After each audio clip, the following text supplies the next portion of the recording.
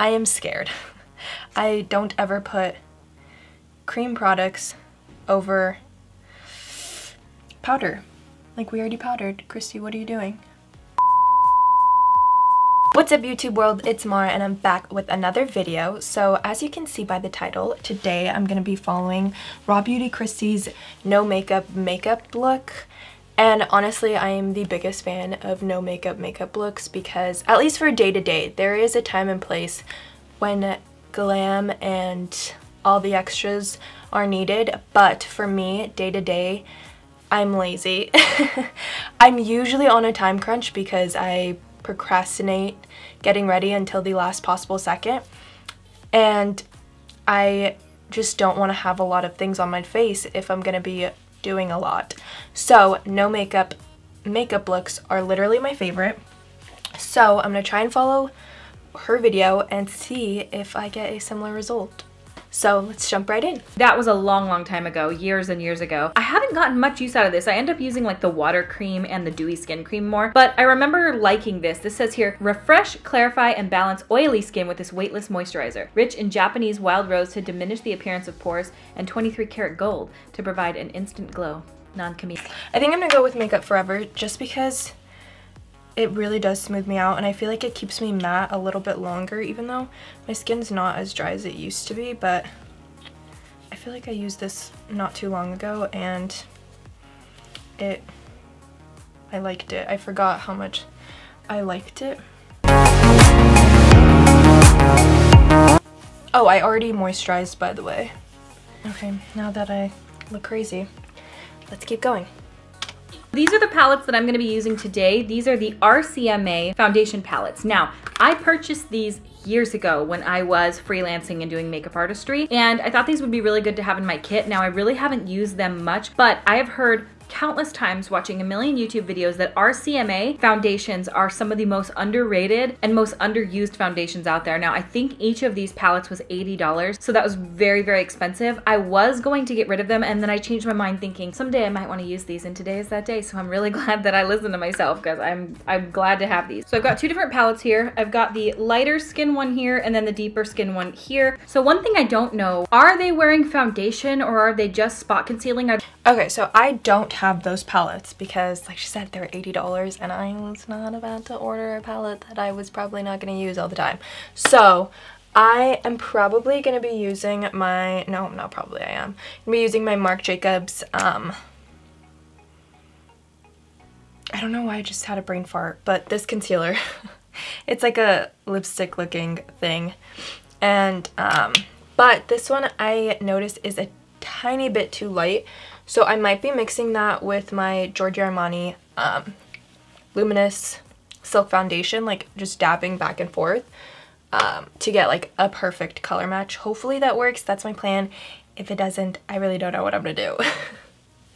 Okay, so she's going in with like a really small brush and buffing everything into like her problem areas. So I think I'm gonna start here, which is just like acne scars, because, you know, we love acne scars. And I'm just going to take my brush, do that, and because I like pumped it on the back of my hand, but I feel like I'm still going to grab too much product if I do that. So the tiniest bit of product and hope that that does something.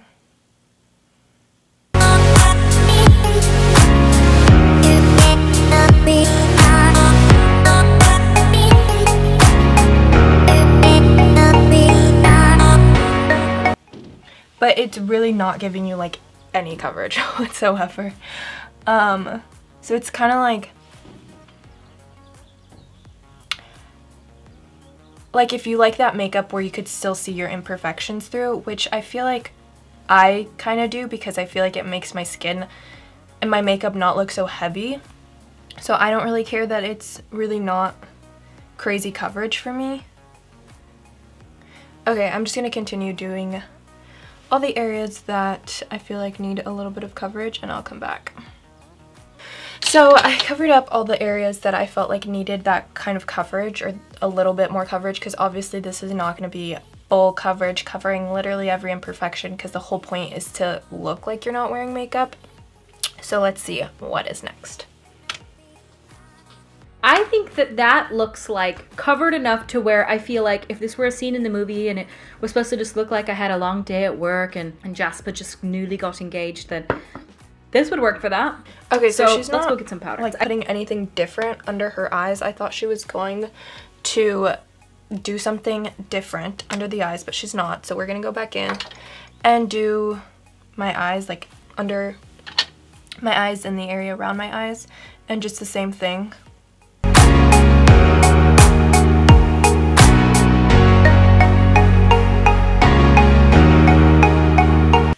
Okay, so I guess now we're moving into powder, so let's see what she does for powder. So I'm going to use the lightest hand possible on this. I'm going to use very, very little product and really just gently press it into my skin. Tapered brush like this, and I'm going to go in with the Charlotte Tilbury powder in number 2, because literally last week I had a sty on this eye, and I was so annoyed. I've gotten styes before, but it was never as painful as the one I got last week. It was horrendous. I never want to experience another sty in my entire life. Like, what? Like, why? Why do we get styes? Like, it just does not make sense. I don't go out and, like, pick up shit and put it on my eye. Like, I was so annoyed, especially because I had so many ideas to film last week, but they all like involved makeup or some sort of makeup, and I was like, I can't do anything now because you're not supposed to put makeup or wear contacts or anything like that when you have a sty. It was a real hard time in my life. I'm just kidding. No, but it really hurt so bad, and I didn't know like that you could take ibuprofen for it or like Tylenol or something, because I was just like, it's such a small area in your eye, like is medicine even actually gonna do anything? So I didn't take anything, and literally I was just like crying, and I would sleep a lot because sleeping was just like the only thing that made it not hurt, if that makes sense. Anyway, okay, I think we're good with powder. Like extend my brows too much or do anything of that sort. I'm gonna really just gently fill them in. Movies and film, I was looking at their brows and they're so understated. They're not bad. They're just nothing that you would ever be like, oh, I okay, so we're moving on eyebrows. to brows apparently. And she was saying that for brows, it's not like redefining your shape kind of thing. It's a lot more of just like following your natural shape. So this is basically what I do every day for my brows.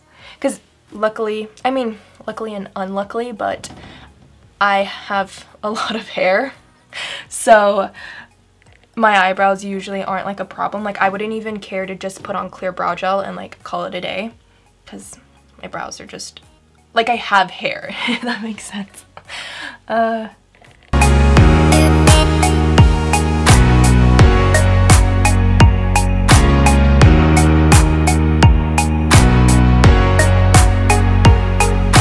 Now to set them. Okay, and then I'm just gonna use some clear mascara to set them.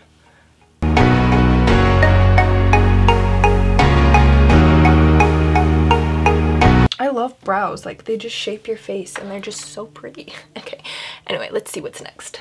I honestly feel like that's kind of where I want to leave it. Okay, now for eyes. I'm gonna go with a little bit of Into Sun from Fenty, and I'm just gonna take it on a fluffy brush and really tap off a lot of that.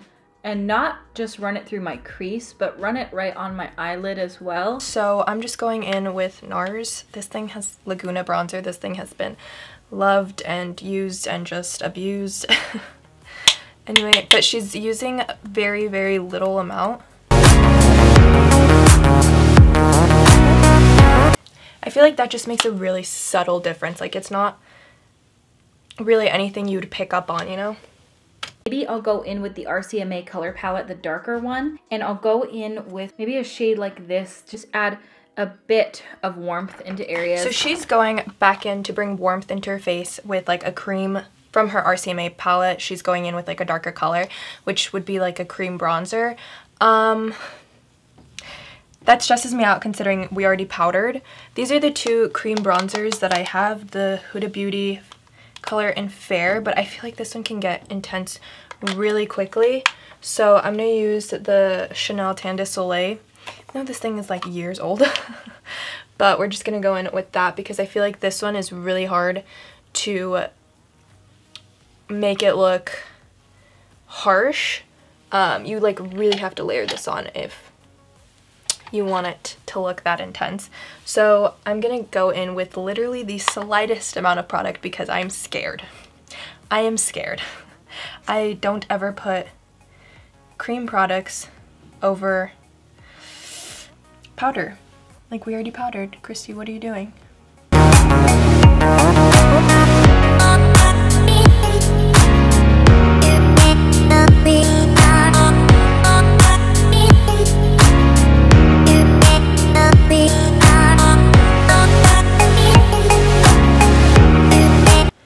Honestly, I feel like that was just crazy because it's like the subtle, it looks, again, in person like you're not really wearing much makeup, but like on camera it makes, or like even in person, it makes the most subtle difference, but you can like, it just shapes your face. I don't know, this is crazy.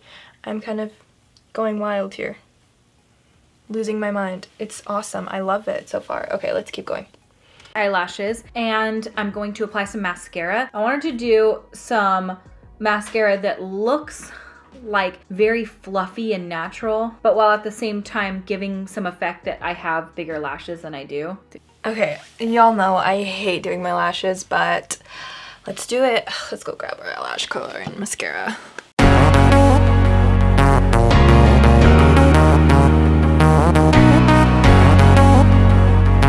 Okay, so I'm just using whatever mascara I have. Honestly, this is CoverGirl, the Supersizer Waterproof, because my lashes will not hold a curl if it's regular mascara, like, at all.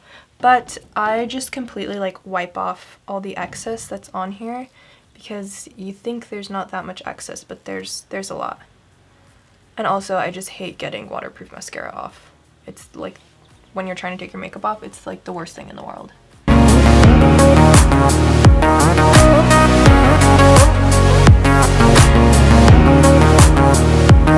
Damn, I just got real deep into my thoughts. That was fucking wild.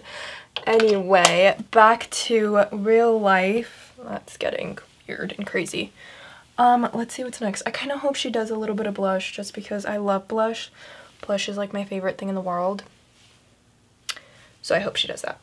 Like, the one thing I'm missing is a little bit of blush. Yes, and I'm talking you. like, I think I'm going to go in with this Sigma blush palette. I'm going to take this color right here mixed with a little bit of that, and I'm going to take the slightest amount. Anyway, okay, for blush, she's doing this technique. I'm using the Patrick Ta blush because I think this is the most fucking beautiful blush I have ever had in my entire life. Like, it's called She's Sincere, which, you'll know, I tend to go a little heavy-handed with my blush.